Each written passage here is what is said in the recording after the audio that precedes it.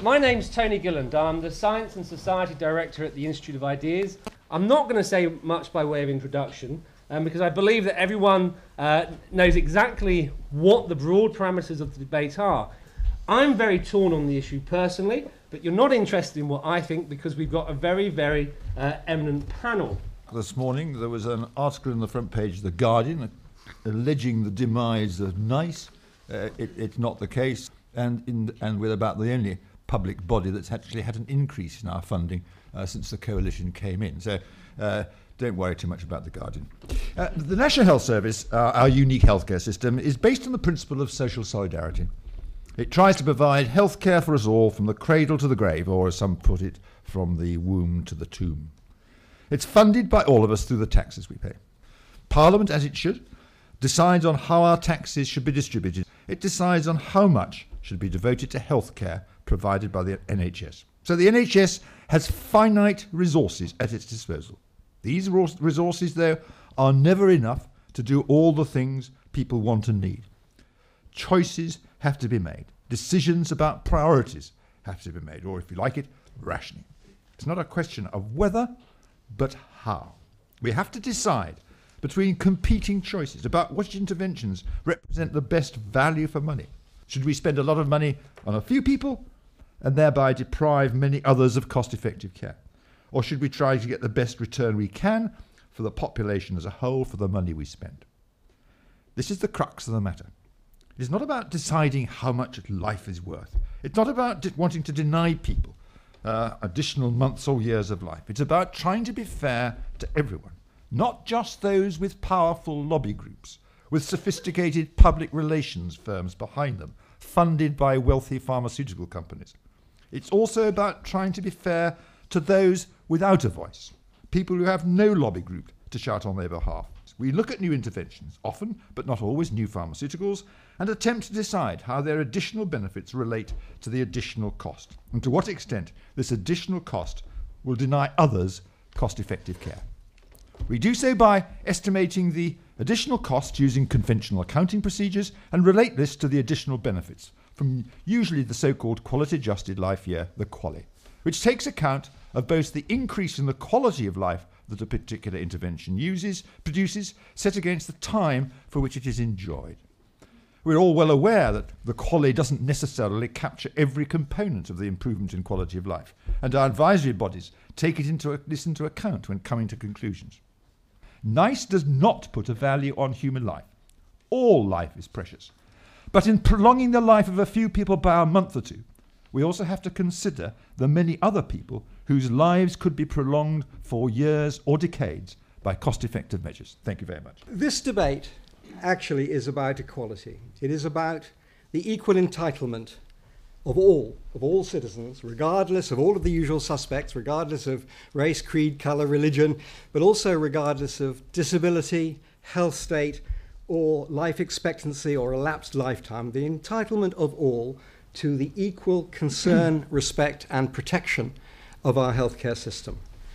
It's about, in other words, the debate is about how to ration, not whether to ration. I agree with Michael that that's the crux of the idea.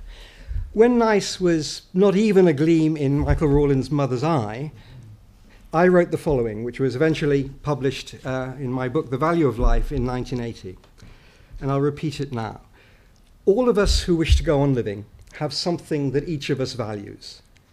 Each of us values equally, although for each it is different in character.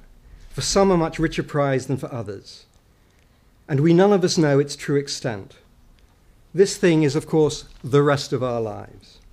So long as we do not know the date of our deaths, then for each of us, the rest of our lives is of indefinite duration. Whether we are 17 or 70, in perfect health or suffering from a terminal disease, we each have the rest of our lives to live. So long as we each want to live out those lives, however long that turns out to be, then if we do not deserve to die, we each suffer the same injustice, the same terrible fate if our wishes are deliberately frustrated and we are cut off prematurely. End of quote. So I have for a long time taken an egalitarian view of life opportunities. Nice defenders, in this case, not Michael Rawlins, but Claxton and Collier, have said, quote, "The prevailing view seems to us, however, to have been that people not only prefer good quality of life to poor quality of life, but also more life of a given quality to less." Of course that's true. Of course that's true. We each want that for ourselves. I want more life of better quality. But it doesn't follow from the fact that I want more life of better quality for me, that I am somehow committed to the view that where different people are to get the life opportunities, I'm committed to the view that those with more life of better quality should gain preference in treatment or should be funded by NICE. I maintain that contra the qualia assumptions, the value of life, and hence the moral importance of saving a life, is not proportional to the length of the life or the length of unelapsed lifetime in prospect, or indeed to quality of life. It follows that life years to be gained from treatment are irrelevant when different persons are to receive the treatment. This is the point so well made by Judge Mards Jones in a judgment, which I think captures the idea. And he said, however gravely ill a man may be, he is entitled in our law to every hour that God has granted him. That hour or hours may be the most precious and important hours of a man's life. There may be business to transact, gifts to be given, forgiveness to be made. Mards Jones' point is precisely the one I am making, and the one I have consistently made against NICE. And for that matter, one shared by both English law and even by common sense. The size of a disaster, including disasters meted out by NICE, is measured by the lives lost, not by the life years lost. English citizens are, contra NICE, entitled to have their lives valued by the NHS, not simply their quality-adjusted life years. The bottom line is this, and as I think Michael Rawlins himself has said, but certainly others, no, I think this actually was Tony Claxton, the health benefits that it is estimated could be gained from any technology are less if they are less than those estimated to be foregone by other patients, as other procedures are necessarily curtailed and not undertaken. It is this comparison of health gained and health forgone that is at the heart of the rationale of cost-effectiveness analysis, which Michael just repeated. But NICE can't make those calculations, and doesn't. On their own admission, does not make those calculations. So the moral force at the heart of the NICE methodology is that not licensing a particular drug, or not approving it, is justified because the money can be more importantly deployed elsewhere. But since NICE does not know where the money saved in any given case will be deployed, it can't make that calculation. It might be deployed less effectively on things that we would approve less. So the whole rationale, the whole justification for what NICE does is lacking. Just to give you some, I'm not saying these aren't important uses of money, but the last figures I have, NHS budget for laxatives, 57 million. Analgesics, 449 million. Paracetamol, 43 million. Nicotine dependence treatments, 40 million. Viagra, 33 million. Drugs for the treatment of obesity, 47 million. Foods for special diets, 57 million. Gluten-free bread, 10 million. Now, I'm not saying these things should not be provided by the NHS. I'm saying that in many given cases, they are not plausibly more important than life-extending drugs. And it's only on the assumption that they would be judged by us all to be more important that NICE can justify its decisions. Hence, its position is untenable. Thank you. I want to argue straight away, and it's what really Mike said, that NICE is not in the business of putting a price on life, and it's sentimental rhetoric to suggest that that's what its business is. It's about getting the maximum benefits, such as lives saves, all lives are equal, from the resources that are made available to NHS. And to the extent that it is successful in this respect, it is an important part of admittedly imperfect solution to a problem. And I think all parties agreed we need rationing. I mean, I don't think there's a disagreement there between John and Mike. Now, where resources are squandered, lives are lost. So NICE is not about putting a price on a particular life, on your life as opposed to my life or whatever, or the one life is visible. It's about valuing all lives equally. It's exactly what John would wish, and that's the ethical position I think we're entirely in agree with. And if you do value all lives equally, then you need to find some way of ensuring that resources are spent equitably and effectively. What value is put on each life in terms of money to be spent on treating patients with a particular disease is not determined by NICE, but by the larger negotiations within larger society between many groups, and ultimately between the politicians and the electorate. So whatever the outcome of those negotiations between, say, the politicians and the electorate, there will still need to be rationing.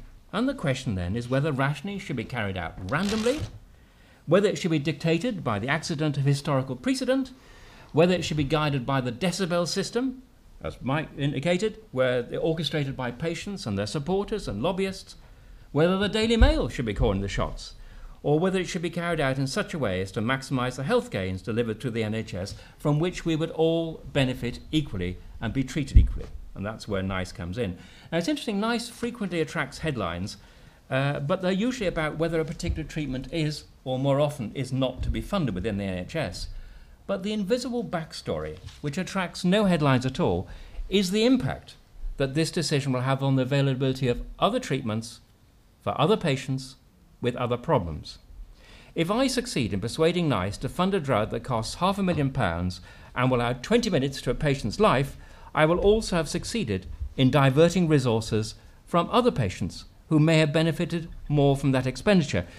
And it seems to me that we don't know exactly where the money is being wasted. Well, what we do know is it is not being used to maximum benefit. Now, while it is deeply human to be concerned with the patient who's in front of you, and as a doctor for 35 years, that patient in front of me was my primary concern, this humanity hides a relative indifference to all the other patients. It ignores the fact that wastage in one area is death in another. Every disease and every patient is in competition with every other disease and every other patient for resources. So it's simplistic to talk about rational rationing as placing a price on life. It's about valuing all lives equally. Now for the second question, is NICE the solution or part of the problem? Now in this respect, from my own experience as an NHS in an unglamorous, not particularly clamant specialty for 25 years, and as someone who served unpaid on one of the NICE appraisal committees for 3 years, I formed the impression that NICE is the nearest we're going to get to a rational approach to using limited resources this side of paradise. Seeing the endeavours to arrive at an accurate estimate of costs, of benefits as determined by a huge variety of subtle measures, and of the overall impact on the NHS was eye-opening to me. And by the way, John, NICE is not in the slightest bit ageist, and I can tell you if it had been ageist, they would have had a tough time from me. Now, I'm not denying that there are several incompletely resolved problems in determining the best use of resources, and I want to put some of them on the table for a discussion. Firstly, is the choice of method to measure and compare the cost benefits of treatment. I happen to think that cost per quality is one of the best instruments we have, and it's up to those who deny this to devise better instruments. But let's at least talk about it. The second is the problem which Mike and I have often debated of orphan diseases. Diseases so rare that the cost of drugs for treating them are going to be very high. And then there are ways of dealing with this. The third is the claim that NICE, by delaying the rolling out of new drugs, is holding up innovation in big pharma, and we've heard that often enough. I personally think this is entirely false, and any negative effect that NICE may have is minuscule compared with that of personal injury litigation industry, but there may be an argument to be had there. Fourthly, the cut-off at which drugs will and will not be available for the NHS, let's say £30,000 per quality, seems arbitrary.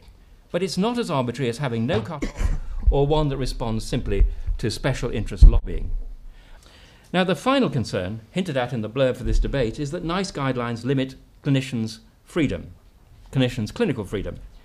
Well, I come from a time when clinical freedom included the freedom to act in one's ignorance, dishing out useless, dangerous and expensive treatments, and resisting evidence-based challenges from colleagues and cowed juniors. That's the kind of clinical freedom we are well rid of, and there remains plenty of room for the exercise of clinical freedom in doing one's evidence-based best in using your judgment about the management strategy that is most likely to benefit the patient in front of you and least likely to harm other patients by diverting resources from them.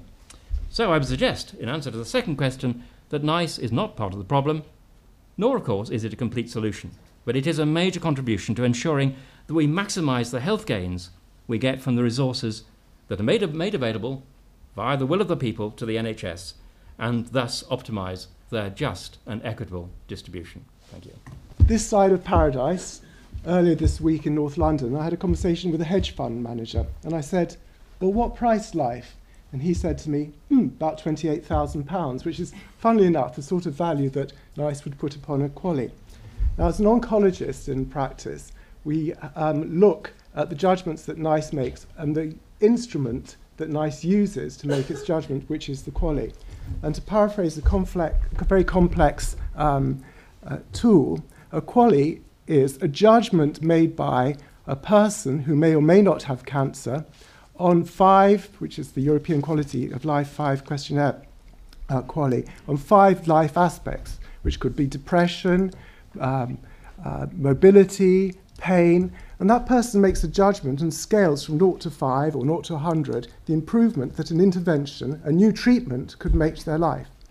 The health economists at NICE then take this questionnaire answer and use calculations that take about 2 pages and come up with a sum, the cost of the intervention. And you will see, as an intelligent audience, you're all intelligent, that this is a subjective rating scale that doesn't actually bear any relevance, in my mind, to the true cost of a drug.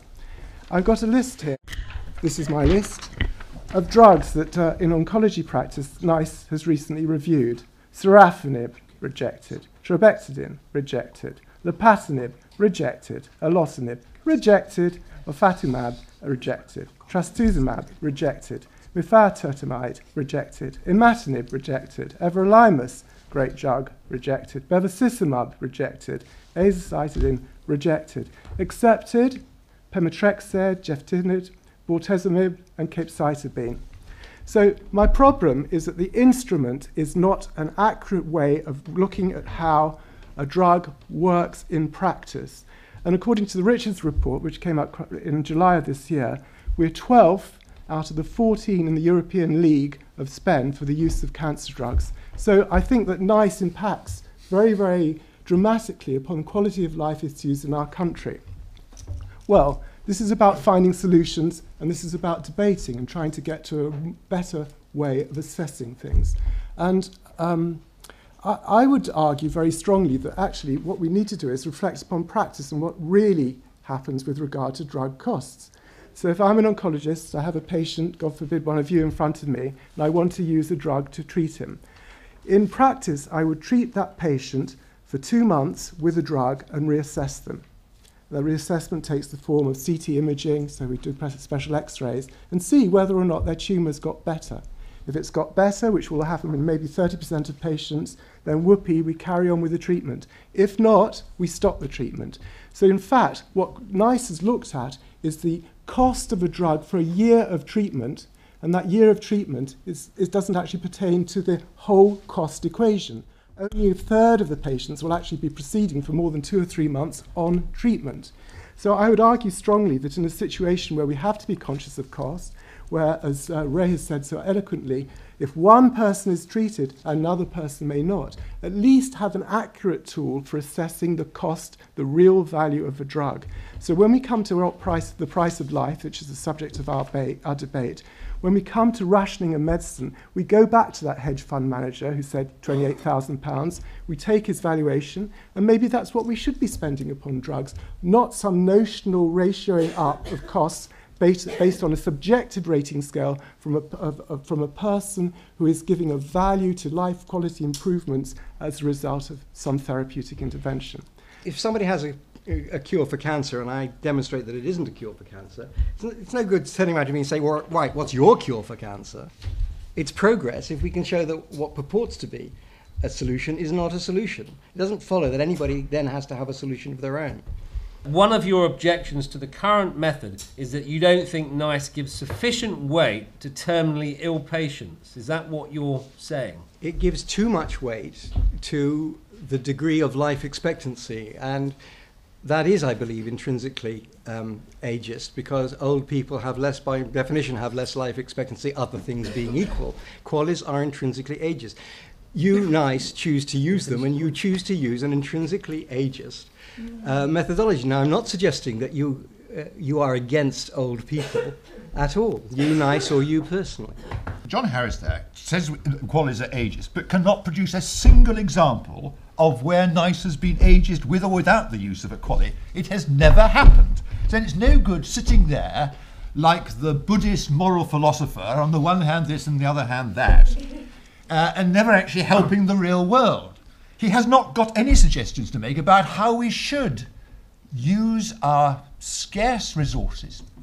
And he says that, of course, we don't know what happens. Actually, John, we do know what happens.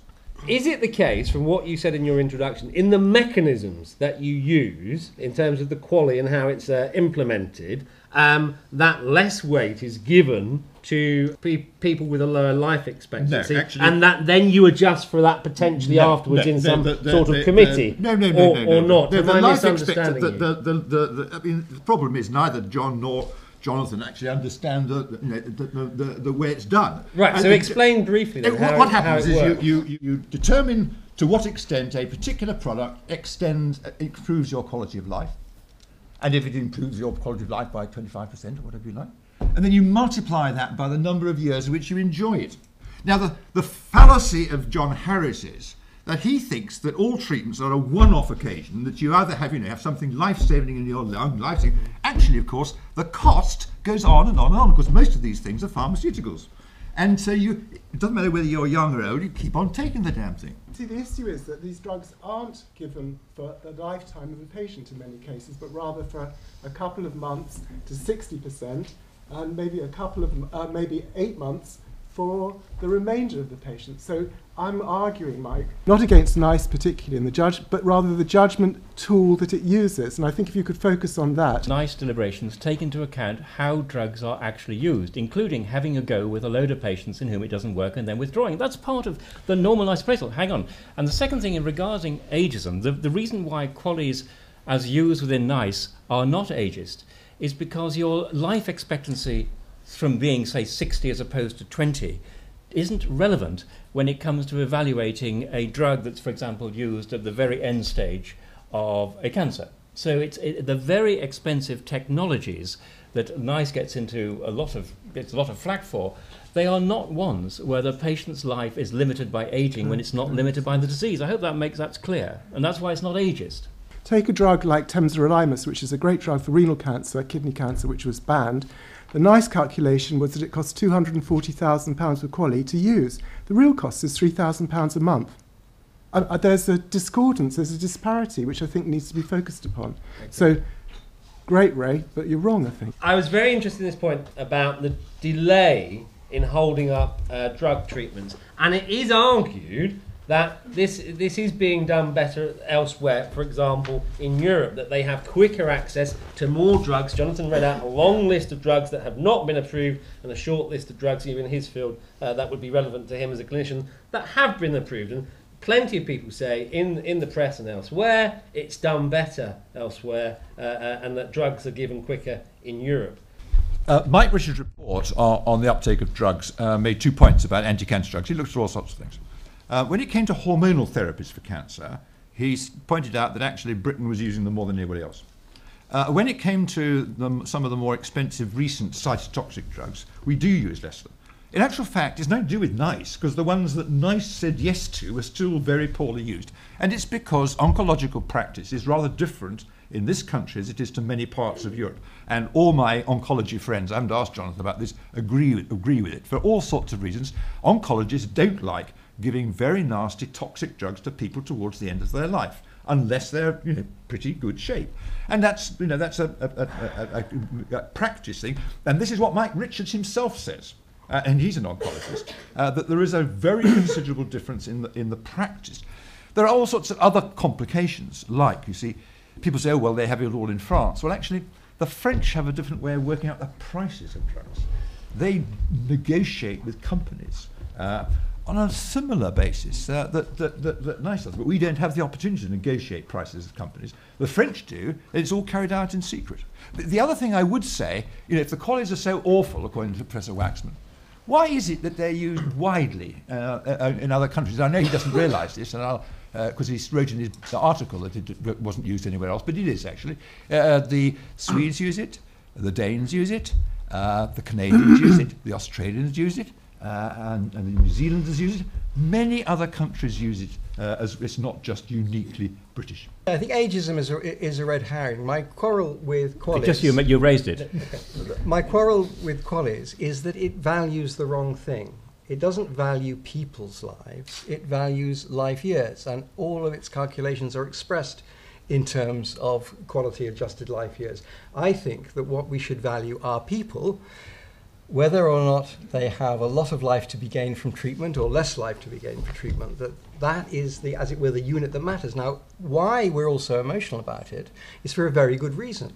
At the heart of this debate is precisely the question of what matters, at what is our moral concern directed. Isn't the problem here that the drugs don't work very well? Isn't that the problem? And that shouldn't we be investing all these hundreds of thousands into new research for treatments that would give us more than 6 weeks or 2 months? Isn't that the problem? So I would strongly argue that you can calculate the cost of drugs given to that person easily, clearly, without the complication of the QALY. And the way that you do that is, for example, if he's got kidney cancer and you'd like to prescribe a drug which is really good called temsirolimus, which we're not allowed to prescribe, the cost per QALY for that drug is £204,000. The real cost is £3,000 per month. So if you are going to prescribe the drug for 12 months or 14 months, that's your multiple. So I would argue not against NICE, because I think it's great we have to have a system to look at drugs and whether they're worthwhile, but the instrument that they use, which does not reflect practice, nor is it practical, nor does it relate to real situations and real people. There was a question that was not answered directly by Mike, which I'd like to talk about, which is to do with how drugs are allowed in other countries, the time frame for allowance, and how drugs are passed through to approvals in this country. So my specialisation is prostate cancer. Earlier this year, there was a new drug trialled in prostate cancer, which was called cabazitaxel. We have great names. This was a fantastic drug, which gave people 3 or 4 more months of life, and it went up to the FDA a month after the publications. The FDA approved it. I've got some more bits of paper here, great on paper, and I've got some timescales for approval of our drugs in the UK. So after the EMA is approved, NICE comes in. This is for 2009. This is the time course for NICE approvals. 17 months, 9 months, 13 months, 19 months, 9 months, 13 months, 10 months, 14 months, 12 months. So that's the reality. And I think it's a reality that comes from a great complication of bureaucracy. We need to make judgments. We are rational people. We have finite resources, but please use the correct instrument. Herceptin, trastuzumab, for early breast cancer, costs £24,000, but it's cost effective because it does just what John wants. It cures people, a proportion of people, with breast cancer. And so it's highly cost effective for that reason. It also actually produces a lot of cost savings. Our problem in the past is that we've had to wait until ministers refer topics to us before we can review them. Yeah. Now, in the last year... Well, that's quite important. It is. In the last year, actually, we don't have to wait for ministerial referrals for anti-cancer drugs. My quarrel with NICE in this regard is that the moral force of their argument about cost effectiveness is that the money will be used better elsewhere. But since they don't survey the whole health budget and they don't reallocate in accordance with some conception of priority that we would agree on, they can't do that. So they can't actually do cost-benefits analysis. All they can do is say that this is expensive, and were this money used for something really better, it would be better used. But since they don't know that it's going to be used for something really better, and they can't know that, they're not doing cost-benefit analysis, whatever they say. If they must ration, which I accept that they must, I accept that rationing is necessary, they must choose in a way that does not prefer. 2 things in favour of NICE. Number 1, as a specialist in the care of older people, NICE has consistently produced guidelines to highlight good care for common conditions of ageing, like falls, like incontinence, like dementia, that were neglected before. Secondly, on a couple of occasions, like fracture medicine or influenza vaccination, they've ruled in favour of older people over younger people, so the accusation of ageism I refute. And the second thing is at least NICE enables public reasonableness. It can be challenged through the courts, just like the dementia ruling was challenged in the courts, and they have to show their workings. And that has to be better than backdoor covert rationing.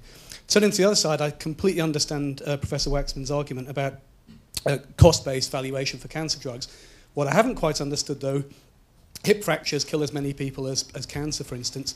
How do you compare the £16 a year it costs to give people treatment for osteoporosis versus £3,000 a month for a cancer drug without having some system of transparent allocation? First of all, just such a privilege to be here and to hear debate, and you just think about our society and what it allows, what it facilitates, and compare it with others. So I thank the Institute for Ideas for allowing us to express our ideas. And the focus that I would summarise is that we need to look at the real cost rather than notional costs of interventions. And I think this produces a more simple and easier way of defining, and indeed more rapid way of defining, whether or not something it can be used in our society. One of the things I found extremely interesting was that people talked about the quality of death, and it was a very important statement about quality of death. And that's a good example how even within cancer care there's competition, that resources spent massively on drugs divert, like very expensive drugs with marginal benefits, diverge from humane care for people who are dying. I don't dissent actually from what Ray has just said, except that we need a system, whatever it is, in which everybody's chance of having their health gain, which will necessarily be different, and some of it will be small, given equal weight with everybody else's. When we said yes to Herceptin, 3 primary care trusts had to abandon their at-home palliative care service in order to fund it. There is a price one has to pay for making these decisions, and it's very uncomfortable. And it's no good talking about tossing a coin, you know. God almighty, it's never going to work like that. When NICE was set up, Frank Dobson was the Secretary of State, and he was asked privately by a good friend of mine whether he thought NICE would work. And he said, probably not, but it's worth a bloody good try. And we've given it a good try. Thank you.